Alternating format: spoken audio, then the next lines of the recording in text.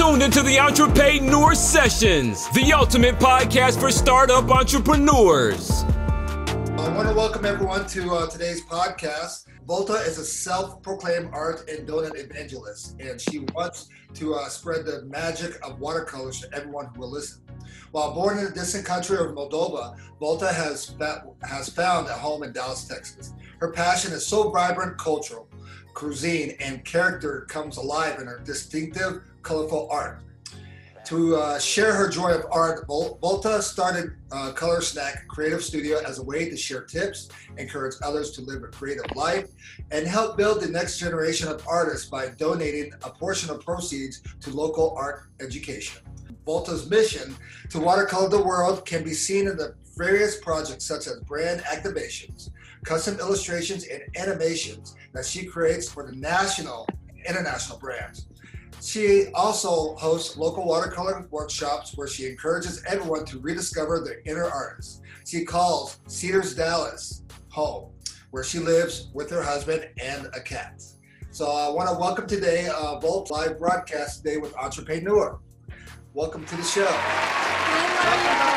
Thank you so much for having me. So Mario, I'll let you go ahead and kick off the first question. Cool. So today's, to remind everyone what the theme is for July, the theme is a creative series, thinking outside of the box. So this month we're focusing on creativity and strategy as it relates to business. Now, first question, Volta, how did your journey as an illustrator and a content creator begin? Yeah, so I was always an artist at heart, but I didn't always pursue art. In fact, in college, I went to study business and marketing. And then for about a decade, I spent my time working in digital marketing. So, but throughout this whole time, I always wanted to return to art because in my heart, that's what spoke to me the most. And so I think like the moment that I distinctly remember where I decided I have to give this a try was I was flying back from California to Dallas, and there was a lot of turbulence on the flight, and it was just so scary. Like I know turbulence is very typical, but that one particularly just really shook me. and so I just remember in that moment I was thinking, you know, if I were to die right now, I didn't even spend any time at all giving it a shot, pursuing something that is all of my heart, you know. So I think after that experience, I was just like, I don't know how long I have on this planet. I just want to give it a shot because this is really what speaks to my heart, what sets my soul on fire, so to speak. Like I have to do art. I love it. So how do you typically, as an illustrator, you focus on creating amazing food illustrations? That's actually the niche that you work in. And I love that because I love the coin phrase, like the riches are in the niches. So why did you choose the niche of like food illustration? Like what was your inspiration for that? Yeah, I always was just kind of drawn to vibrant foods. And for a while, I didn't really, you know, spend any time kind of delving into the matter as to why, but I always just was drawn to foods. And then whenever I started, you know, my career as an illustrator, I saw other artists making it with food illustration and food art. And so I thought, well, if they can do it, this is definitely a thing. And I love to paint food. I love to eat it.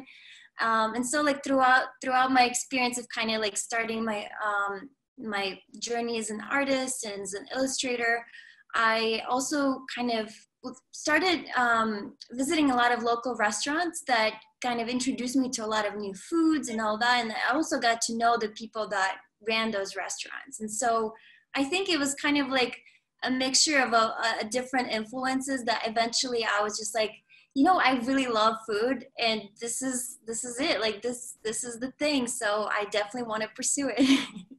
I love it. I can totally relate because I love food too. So yeah. That's awesome. Foodies right here. Maybe that'll be our next blog. You know, we'll just have to hit up a couple of restaurants when they open up again. So, so you know, a lot of times we, you know, as creatives, we like to think outside of the box. You know, we hate, I wouldn't say hate structure, but we hate being confined because kind of limits our creativity.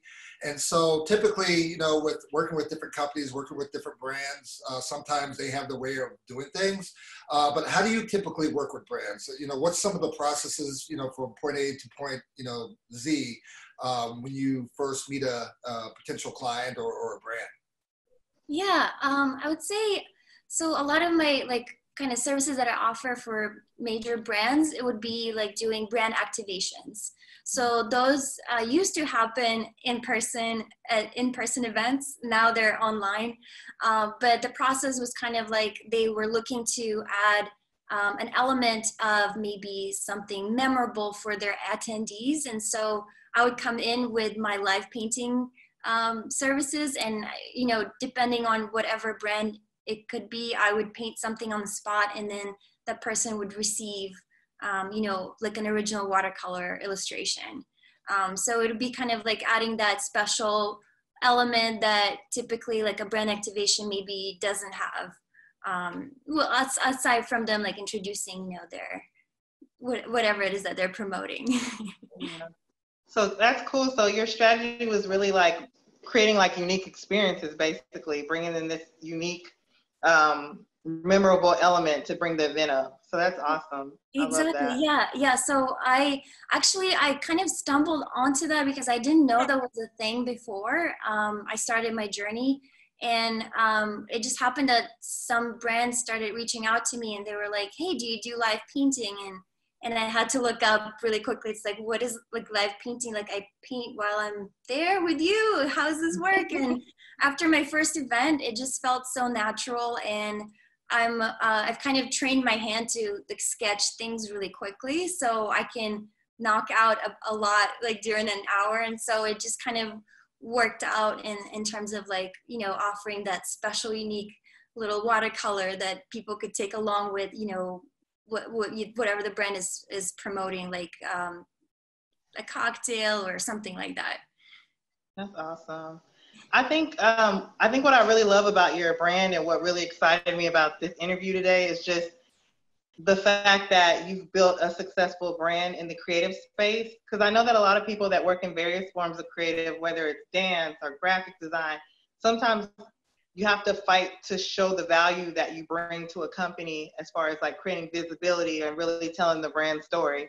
So what was your motivation? Like, how did you keep yourself inspired as you were growing the business? Because I know now that you've established a name for yourself and you've kind of built some notoriety because of the niche that you serve.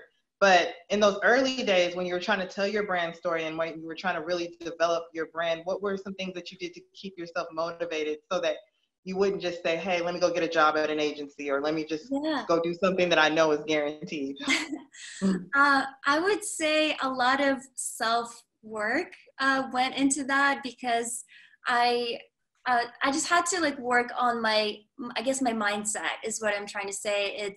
That has been the key in me just continuing on and not giving up, because in the first year it was very difficult. Like there are a lot of challenges and failures, like things that didn't work out, but then eventually those failures just became lessons that I learned, and now I see that as an opportunity to just grow. So anything that isn't working the way I want it to work, I'm just like thinking, okay, so how can I take it apart? So, and that mindset, I didn't grow up with that. I wasn't born with it. I just had to kind of work on having it, like work on believing in myself, because otherwise my dream just didn't stand a chance. I really think no matter what we're after, whatever we're pursuing, it's so important to have that belief in yourself. And the way you do that is, I think, by just having that faith in your capabilities, so believing in yourself and just, I guess, being your biggest like hype person.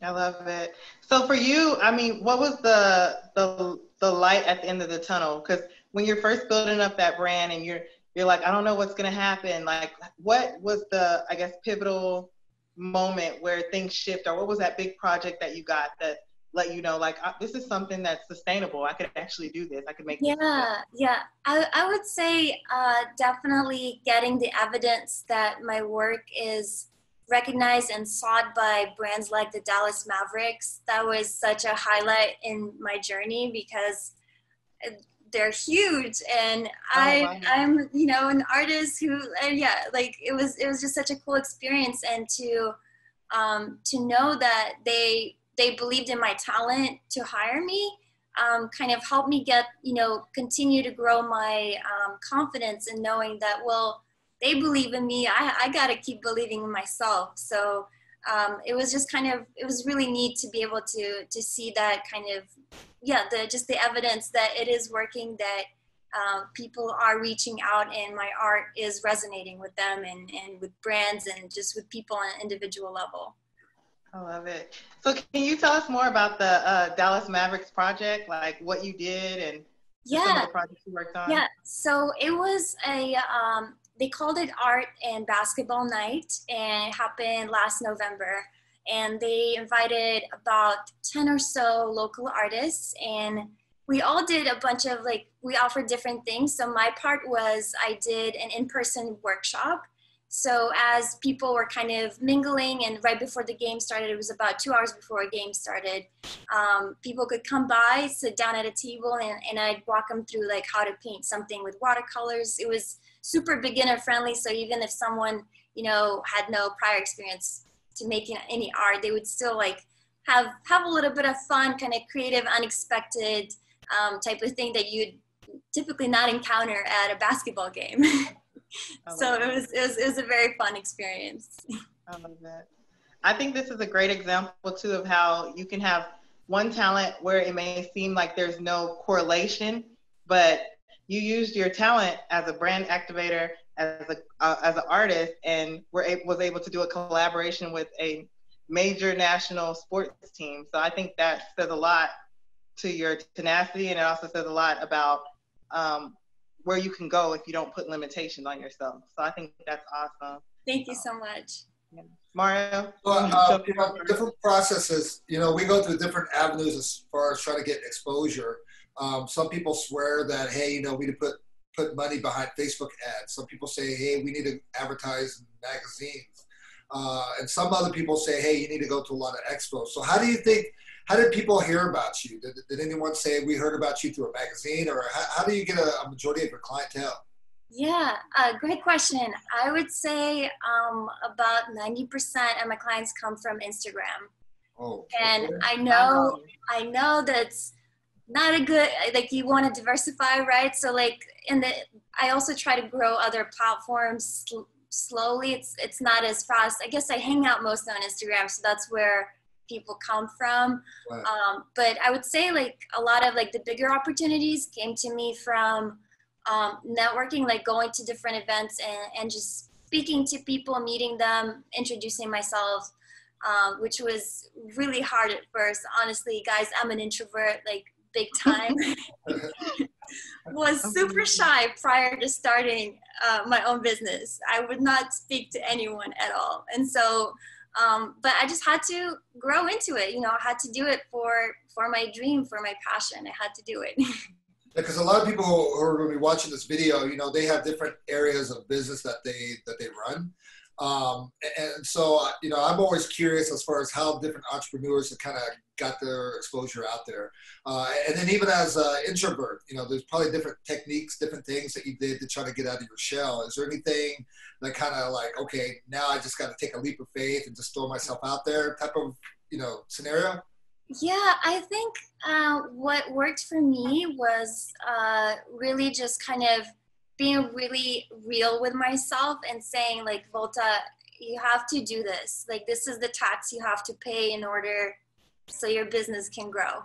Wow. And the way I kind of forced myself, I just started signing up for different art fairs where I literally had no choice but to, practice how to speak to people about and introduce them to my art, not necessarily I always I didn't like the idea of being salesy, or because that doesn't, it's not in my character to be that way. But I'm so glad that I learned that there's really a way that you could share your story and what you do with people without sounding like a sleazy salesman. Right. And so like through these art fairs, I just kind of, got used to just getting to know people, seeing what kind of art piece resonated with them. And then that kind of just helped me get better with time. Cool. And I was Googling you before this interview, and you came up on D Magazine, several different articles as the most gift-able artist because of unique designs and the kind of like the style. So what inspired you to focus on the creation of gifts? Because I was looking at some of the animation you've been creating, and it was very unique. What's kind of your inspiration behind it? Thank you. And I do want to say, I'm glad that you say GIF and not GIF. I'm definitely team GIF. You're coming from another graphical designer right here, so yeah. Yeah, so I started as a watercolor artist because watercolor is my passion. But then as soon as kind of like I started, posting my art online, I noticed there were a lot of other watercolor artists. And so my first thought was, well, I need to stand out in a way. And so I kind of got my, got my hands on After Effects, Adobe After Effects, and started editing my videos that way. And then I realized that I could just, create really short videos and then turn them into GIFs. And also the fact that Instagram favors video content over static definitely was a huge factor in me kind of pursuing that more. So it just kind of made me challenge myself to see I made a piece of art. Well, how can I make it move? Because it has to be a video for Instagram. Dude, that's awesome. Yeah, your feed is always so creative. I love like all of your posts. It makes me hungry like every time I look at it. So jumping into the next question, like, can you like walk us through a day in the life of Volta? Like, what does your average day look like? What do you do? Like, how does your morning start to the end of your day? Yeah, absolutely. I start, I wake up around 6 o'clock. I usually meditate for 10 minutes, and then I journal for about 15 to 20 minutes, and then I work out for about 15 minutes. So those three are really important to me because it's just kind of like the three habits that I have to do to feel good about myself. So that's how I start my day. And then lately I've been trying to incorporate with that an art practice just for myself, because I've found myself that, I do a lot of art, which is great. I love to do it, but a lot of it is for other people. And so I kind of was craving that art time just for myself, where it wasn't for Instagram or clients or anything like that. And so kind of after those three habits, I usually do some art. And then by that time, my husband wakes up and we have breakfast together. And then a shower and all that, and then my day starts. And I typically work on different client projects throughout the day. Sometimes I will hop on I'm part of a couple of like art groups where they have Zoom calls, and it's just a nice way, especially right now, to kind of keep the community going, talking to different people. And, so yeah, it's kind of like work. And then in the evenings, I usually just relax, play with my cat, watch a show to unwind, decompress, and then go to sleep. That's good. It sounds like you have like a really good work-life balance strategy. And also, one thing that I really liked is that you're an early riser. And when you read all these different articles about millionaires and the wealthy people, that everything always points to them starting their day early. So I think that's really cool. I really appreciate you sharing that. Thank you. And you mentioned like time, because that's one thing that I'm always working on, when I deal with different clients, is how to prioritize my time. So are there some tools that you use whenever you're trying to, like, you got one project and you jump to another project? I use this project management or like task management tool called Notion. Have you guys heard of it? No, I want to look into it. It's really awesome. It's like Trello, if you're familiar with that, but better in my opinion. I just like it a lot better. And so there's a way to like add different tags on your tasks and prioritize. And I prioritize based on how big the project is, how long it takes me, and like if there's like a hot deadline for a client that's needing it by the end of the week, then usually I will work on that first. So that's kind of like, yeah, that tool is definitely helping me staying organized and tracking my tasks. And do they have is it a mobile app that comes along with it, or is it all pretty much a desktop that you? I want to say, so there is a mobile app, but I think it just like opens up your web browser. But it's so slick, it still works really great. Like I highly recommend it. Cool. Okay. Nice. Okay. Yeah, I like that. Thank you. Productivity hacks via Volta. Appreciate it. Because that's one of the questions that a lot of people ask. It's like, what kind of tools do you use to prioritize your projects? And then when you prioritize it, do you base it on how much money you're getting from the project or the time? Yeah. And a lot of times it's kind of hard to answer that, because I get some projects where it's more long term, and I get some where it's like it needs to be done like tomorrow. Yes. Like, okay, how do you prioritize it? So I'm gonna definitely look into Notion. So yeah. That's a great question for Volta though. Like, how do you prioritize your projects? Yeah, I mean, kind of like what Mario said. It's if there is a hot deadline for a client, then I'll try to jump and accommodate that. I don't like to advertise that I'll do a rush order anytime, but I try to do my best and kind of like to surprise the client, like, hey, I got it done sooner, kind of thing. But then, if there's a project maybe that requires a lot more time commitment and is not as like the deadline is in a couple of weeks, then I'll probably get to that after like some of the hotter tasks. I love that. And then, all right, different entrepreneurs, and business owners who come across, Entrepaidneur, what's some of the aspiring, I guess, what's the word I'm looking for? It just kind of left me. What's some of the inspirational quotes that you kind of live by that you share with other, people who come to you as a mentor or mentee, more or less? Yeah, I would say the quote that stands out the most lately for me has been learning not to quit, but to rest. So I used to suffer from burnout a lot in the first 2 years. I'm getting a little better because I'm like very intentional. For example, on Sundays, I try to just take time and not work at all, which used to be unheard of. I used to just work, all through the weekend because why not? I mean, I have to get things done and I could get ahead and I could get more things done. But eventually it just became such a vicious cycle of me feeling really tired all the time. And I've noticed that even taking like a day off in the week, I feel a lot more refreshed and I can work better. I can, be more creative. And so I think that's what I would share is like, and I had to learn this the hard way because when I would feel burnt out, my initial thought was to quit because I was just so exhausted, but after I would rest for a couple of days, I'd be like, okay, well, it's not so bad. I feel better now. So I think it's like, oh, if I just rested and like scheduled that time in, then I wouldn't have to go through this. I love that. So yeah, work-life balance. Work in progress. It's necessary.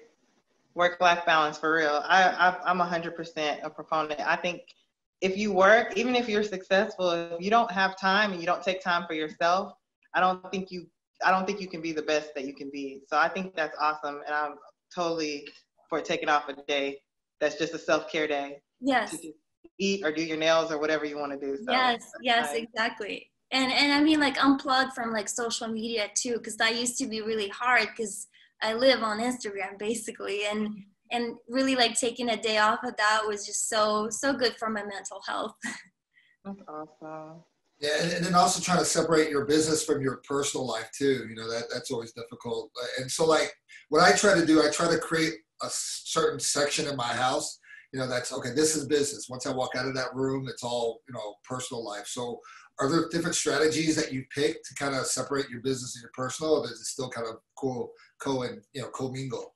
Yeah, it used to be really hard because my husband and I live in a 1-bedroom apartment, so it's really difficult to like have a space. But this year I invested in like an actual office space.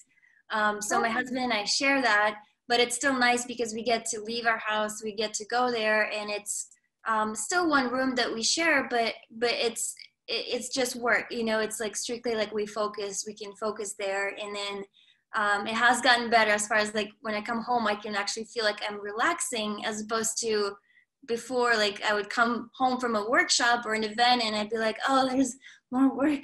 Look at all this work I need to do. That's funny. Yeah, I mean, I think that's really important. Especially, I was talking to somebody recently and they were saying how they work from, especially right now during the pandemic, they've been working from their bed, and it was hard to find a stopping point. And I was like, sometimes even if you're in a small space, it's good just to find a designated space that you're like, when I'm in this space, I work, and when I get out of that space. But sometimes, like you said, you just got to get completely out the building and just get some fresh air, just get a different perspective. So yeah, awesome. Absolutely. Mario, did you have? Oh, no, up to you, Jennifer. Okay. So to piggyback off of Mario asked about some inspirational quotes. What advice can you offer to aspiring entrepreneurs and business owners, specifically people who are in the creative space that don't have a tangible product but have something that they can sell? It's not something that you can hold, but it's something that holds value. Yeah, let's see. I honestly, I would just go back to the advice of believing in yourself and what you have to offer, and also finding a way that creation resonates with another person. So kind of finding a way that it fits, because when I first started, I used to think, so I spent 7 years in digital marketing. So I had my business brain, but then I was also an artist. So I had my artist brain. And at first it was so hard to marry the two, because I was either, when I first started Color Snack, I also was still doing freelancing with marketing. So I kind of was still, in the business mode, but then had a really hard time applying that to my art. And I think it just took some time for me to kind of get it where I could finally see, okay, I have art. What is a way that I can potentially help another brand or another person with it? How can I serve them in a way that makes them look better? And so I think it's just a matter of kind of trying to find, yes, you made that awesome thing, but how can it be useful to another person? And then just being genuine about it, kind of coming from a place of this is how I would like to serve you. So for me, it was, doing those either brand activations where I taught workshops, or doing live painting events where it just made their experience that much more special for their customers. So kind of trying to think of different creative ways of how you can insert yourself and provide that need for another brand. That's nice. Man, that sounds awesome. That sounds like, what every business owner needs to apply. It's not so much about yourself. It's about how can you help that other business or client, look better. Because I have gone with this motto: you're only as good as your last client, type of thing, or even like the suit guy way back when we said, if you don't look good, we don't look good, type of thing. But I definitely like that motto. So that's awesome. Yeah. So do you have any mentors, anyone that, you kind of look up to that helps kind of inspire you? Yeah, I have several. A lot of them are in the art world. I also have, so let's see, Katerina Popova. She's an artist that has just seen a lot of great success in her career, and she's been doing it for about a decade. And I've just always inspired by her. And I think what initially like drew me to her was the fact that she's also from Eastern Europe. So we kind of had that initial connection, and then seeing that, oh, like another immigrant girl can make it, like, so can I, kind of thing. So that definitely was inspiring. And then another person that I look up to is Lila Smith. She has this program where she teaches people how to say things better. It's literally called Say Things Better. And I did some mentorship with her, and it really helped me kind of focus in on what I want to, like the values that I value or I want to show with my work, and how to communicate that better. And I really think that's really important for any entrepreneur, is just finding a way how to communicate in a way that isn't just, hey, I'm telling you about my business, but like in a way that connects with another person. And like you said, you know, serving them too, because yeah, like how can you serve and make someone else's life better with whatever you have to offer. So yeah, those are just a few of like mentors that I look up to. That's awesome. That's awesome. So what's a risk that you've taken in your career that initially, when you took the risk, it scared you, but it's paid off tremendously now? Yeah, I mentioned that briefly at the beginning, but I would say like one of the biggest risks, it was like a huge monetary investment on my part to attend this conference. This is like a huge conference, and I had a booth there, and it was like my very first kind of event where I had to, you know, present myself and show my art, and it was so scary. And I don't know, in my head I thought, well, if I'm gonna start doing this, I have to, you know, do something big, like something that's absolutely terrifying. And at the time, it was very challenging. My booth almost like fell apart the second. It was like a 2-day event, and I came like in the morning, the second day, my booth was like falling over. I had to indoor or outdoor? I had to improvise and like redo a lot of things on the spot right before it started again. And then also, you know, in my head, I thought, oh, there's going to be so many people. I'm going to make so many sales. And I did not. But what that taught me, like that, I'm still so grateful, because I got to meet a lot of other local artists and entrepreneurs. But also, just like I mentioned, the idea of it taught me how to learn how to talk to people and like get out of my shell and kind of just step into who I wanted to be, even though that was so uncomfortable, and I would have rather much, you know, stayed at home, not done it. I love it. Gotta do it scared. Right. Yeah. Mm-hmm. Was that indoor or outdoor event? It was luckily indoor. I did have an outdoor workshop experience when, of course, it started to rain. And that was when I learned that I will never do workshops outside. You can never control that weather. So, so can you, like a crucial, you know, based on all the experience that you have in as a business owner, what crucial piece of advice would you share with other aspiring business owners? You know, 60-second elevator pitch. You know, what would you know, that advice? Let's see. Mindset. I would just say that I think it's like the number one thing that can make or break a business, or, you know, whatever venture that you start. It's all about having the mindset to believe in it, or believe in yourself and your ability to continue to keep going, no matter what challenges come ahead. Because I'm constantly reading all these like success stories of like millionaires and big time entrepreneurs, and I'm just like, what I'm seeing is that the people that make it are the ones that don't give up. So I really think like having the mindset to not give up is what can create success.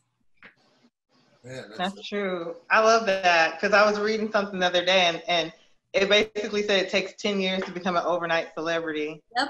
And the overall message is like, success doesn't happen overnight. There's obstacles. You know, full transparency, I had technical issues today for the first time logging in, but the show must go on. So I think that is an awesome piece of advice that if people really apply it, they will see success. So thank you for sharing that. Yeah, it's kind of like, you know, that picture of an iceberg and people see just the top. It's like, oh, this is the success. But then underneath it is like all the learnings that we've done and all the things that didn't work. Exactly. I love it. Awesome. So basically, how can our listeners of the podcast connect with you? What are your social handles? All of those great details. Yeah, I'm at Color Snack on Instagram, Facebook, TikTok, and then my website is colorsnack.com. And yeah, I mostly hang out on Instagram. It's true, I love it. I'm addicted. Awesome. Stella, did we have a question from you real quick that you wanted to ask Volta before we end the podcast? No. All right. No. Awesome. Well, Volta, thank you so much for joining us today. We're going to continue to follow everything that you're doing. Again, it's Instagram.com/colorsnack. Yes. And please, if you have any graphic needs, this is the person you need to reach out to. D Magazine said so too. So thank you. Thank you so much for joining. And we will see everybody on the next episode of Entrepreneur Sessions. Thank you so much, Jennifer and Mario. Appreciate you guys. Thank you. Thank you. Thank you. Thank you.